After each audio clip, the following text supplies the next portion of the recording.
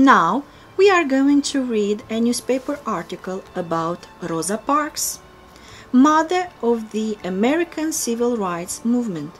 Choose a sentence from the list A to H for each part 1 to 7 of the article. There is an example of the beginning, 01. Let's begin our reading with the headings. A. A group of black activist women. B. Rosa Parks was honored for her civil rights activism. C. Rosa Parks refused to leave her seat. D. The act of peaceful disobedience. E. Rosa Parks was tired of accepting unequal treatment. F. The Montgomery bus boycott. G. Rosa Parks' bravery serves as an example of the power of small acts. H. Rosa Parks founded the Institute for Self-Development. Dear students, it's time to find out what does each paragraph tell us about Rosa Parks.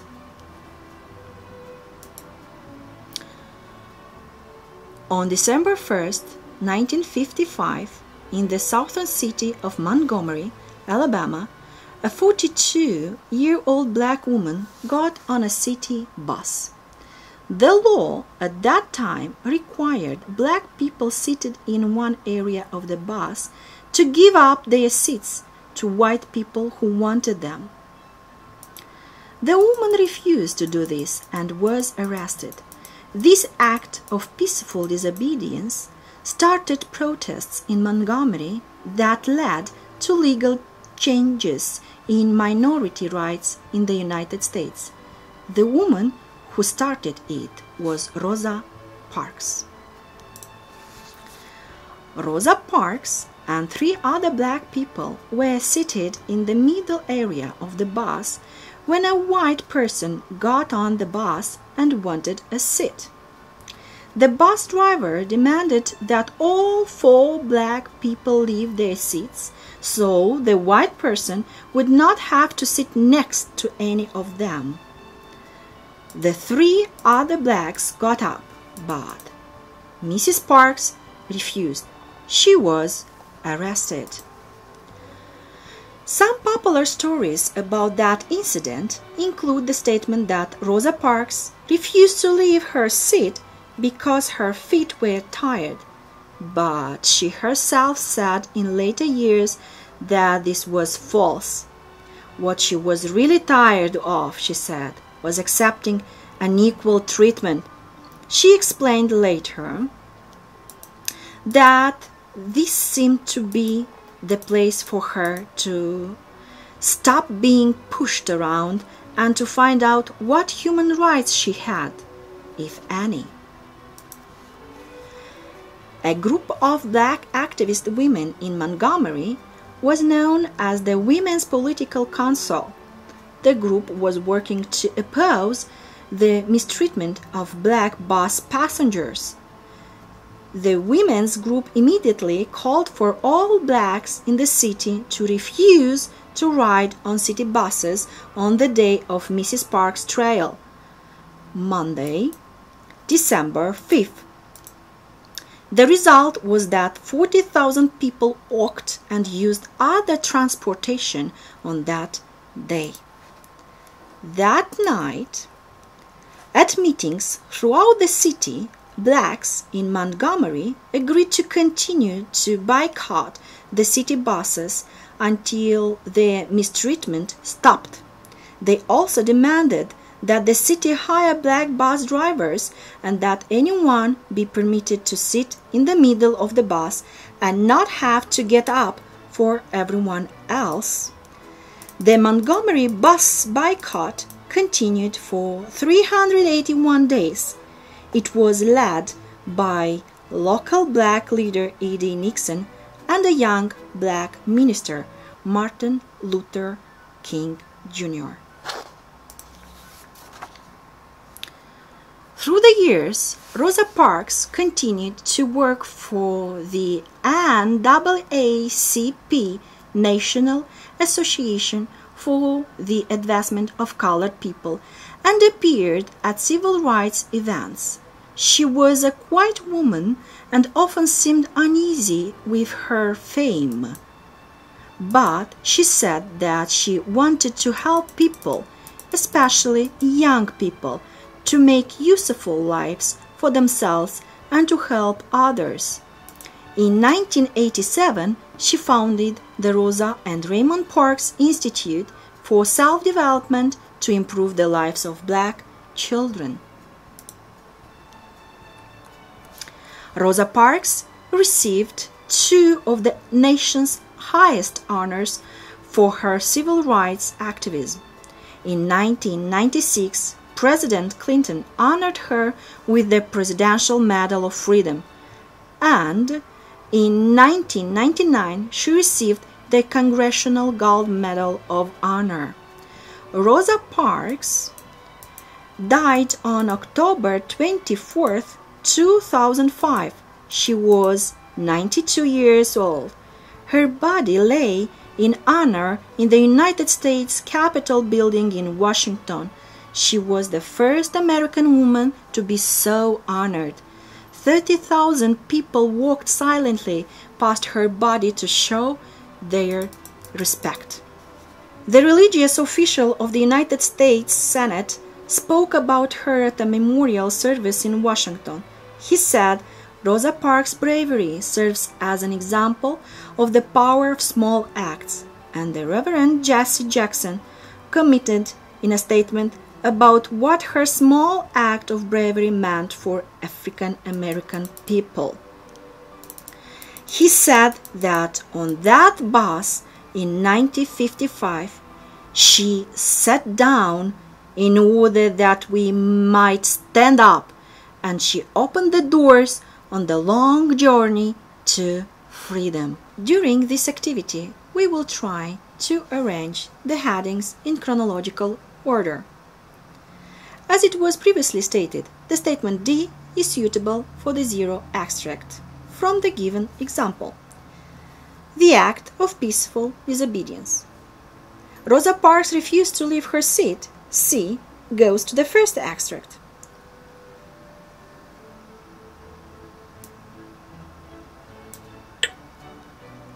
Rosa Parks was tired of accepting unequal treatment. E goes to the extract number 2.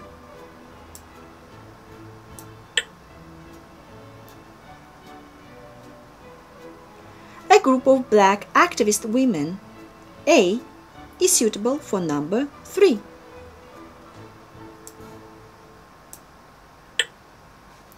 The Montgomery bus boycott. F goes to the 4th extract.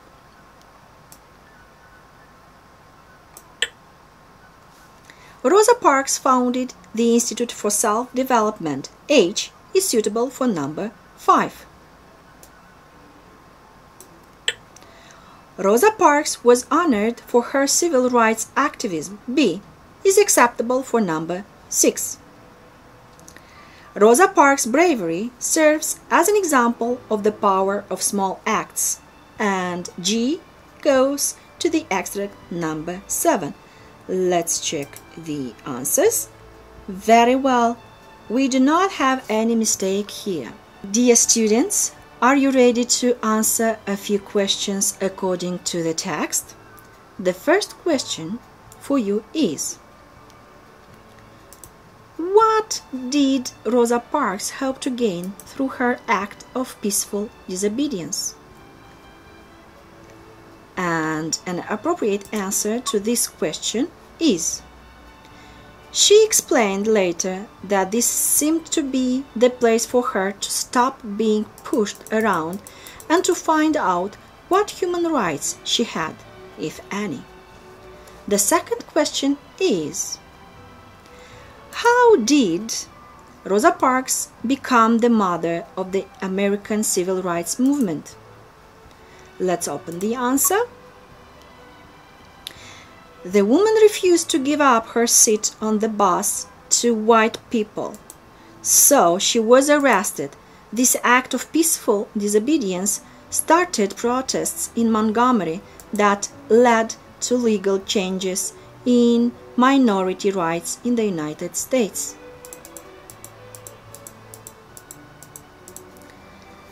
And the last question for you is: why did Rosa Parks found the Rosa and Raymond Parks Institute for Self-Development? Let's find out the answer. She said that she wanted to help people, especially young people, to make useful lives for themselves and to help others.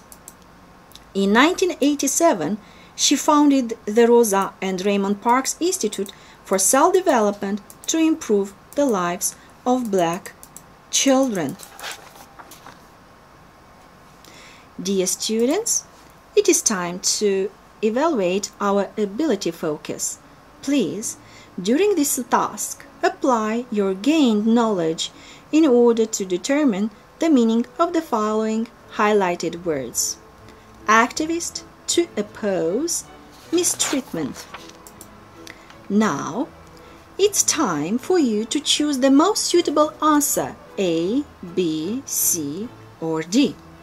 Choose the most suitable word for activists. The noun activist refers to A, non-professional, B, demonstrator, C, non-militant, D, censor. The correct answer is B, demonstrator.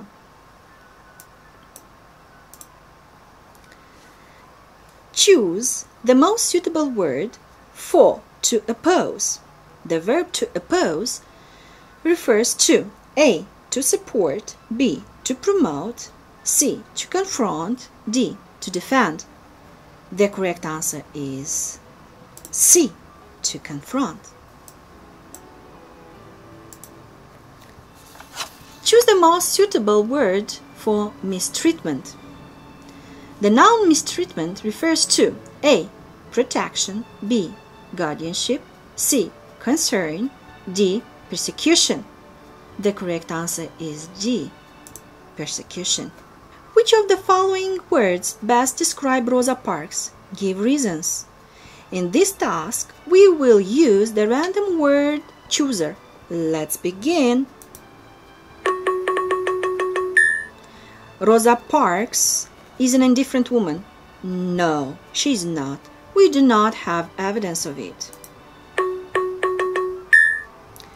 Rosa Parks is a selfish woman. No, she is not. We do not have evidence of it. Rosa Parks is a stubborn woman. The following extract reveals this characteristic.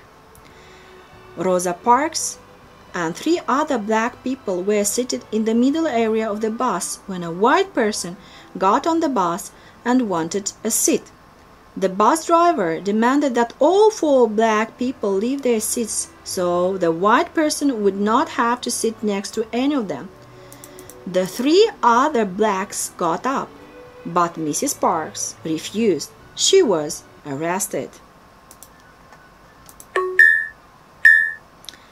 Rosa Parks is a convinced woman. The following extract reveals this feature. What she was really tired of, she said, was accepting unequal treatment. She explained later that this seemed to be the place for her to stop being pushed around and to find out what human rights she had, if any.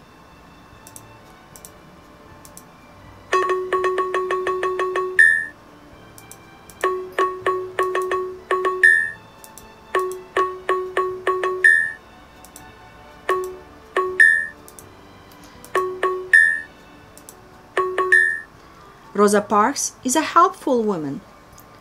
Here we have an evidence of it. She was a quiet woman and often seemed uneasy with her fame, but she said that she wanted to help people, especially young people, to make useful lives for themselves and to help others. All things considering, are you ready, dear students, to use your exit ticket from this English lesson?